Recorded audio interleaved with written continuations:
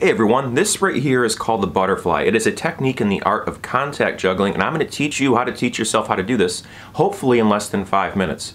So let's get forward, shall we? First thing you want to do is pick a ball out. The best balls out there are probably going to be your acrylic balls. This is a 3-inch acrylic ball. This is the one I recommend most people start with. However, if you only have access to a billiard ball, or a lacrosse ball, or those little metal balls with the chimes inside, those are called Chinese medicine balls or Asian health balls. You spin them around your palm like that.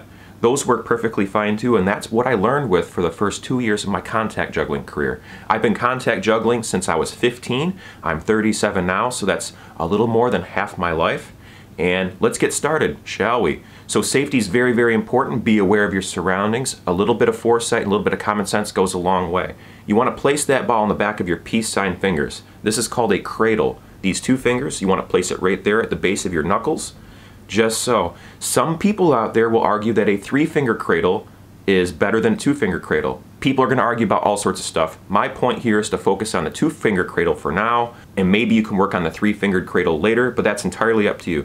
So you put the ball in the back of your hand, and the first thing you really want to focus on is slowly rolling it on the back of the fingers.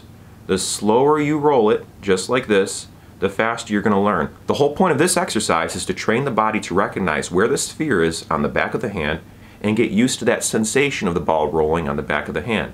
Because if you pay close attention, you'll realize this ball is going between my 2 fingers on the back of the hand and on the front of the hand. Now chances are you're more familiar with the front of your hand than the back of the hand. Therefore we start with the back of the hand. We want to do the hard part first to get that out of the way. And a lot of people don't really want to believe me when I say that you want to roll it on the back of the fingers and that this is the main exercise that gets you started in the art of contact juggling, the butterfly technique. So when you think you've done this long enough, you should probably do it longer. I'm not kidding around. This is a very, very important step that many people want to skip past. Get to know the back of the fingers. Get comfortable with the cradle on the back of the hand. This is very important for the butterfly. There's no substitutions. There's no way to skip past it.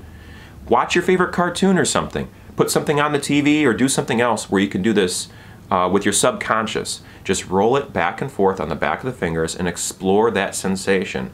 Make that foreign feeling a familiar feeling. Moving forward, the next thing we want to focus on is moving up and down. Very, very slightly, just a couple inches, and then down further. Every time we want to go a little bit higher and drop a little bit faster. We want to ease into this. We want to go nice and slow and nice and easy and slowly bring it higher each time we try and bring it down a little bit faster. Now what this is supposed to do in theory is show us how to catch the ball on the back of the hand a lot easier with less dropping. But start small. Start small because you don't want to be dropping this all over the place and spend more time chasing after a ball that rolls away from you than actually learning the technique. So take it from me, I've taught hundreds and hundreds, maybe even thousands, probably thousands of people how to do this technique, and this is probably the fastest way I've seen people learn how to do it, is following these steps here in this video. So once you've played with this technique and you can bring it up and down into a near free fall speed and still have a control of it on the back of the hand, now we'll move on to form. So now we want to take the ball in the back of our hand, place it next to our opposite armpit, and we want to keep the fingers all the way open, keep the wrist nice and straight, and we're going to push through the ball. It's going to feel like the ball is stuck on the back of the hand. But if you push through the ball will roll over the tops of your fingers and into the palm of your hand. Moving from the back of the hand to the front of the hand is by far a lot easier than moving from the front of the hand to the back of the hand. But if you take the time, the patience, and the dedication to push through the ball in an arc, you want to go up, over, and back. Avoid doing this. This is a no-no. This is not going to teach you what you need to know. You want to go as wide and up and over as you can. Make a big arc in order to execute a butterfly or a windshield wiper in this case in an effective way. So the windshield wiper is when you go back and forth with a fixed point. See, my elbow is stuck in one area just like this, more or less. It's bouncing a bit. So this is a windshield wiper, but a butterfly is when you move the whole pattern around into a figure 8 and it looks really beautiful, just like that. And that about wraps it up, folks. This is a beginner level video that teaches you how to teach yourself the very fundamental basics in learning how to do the butterfly.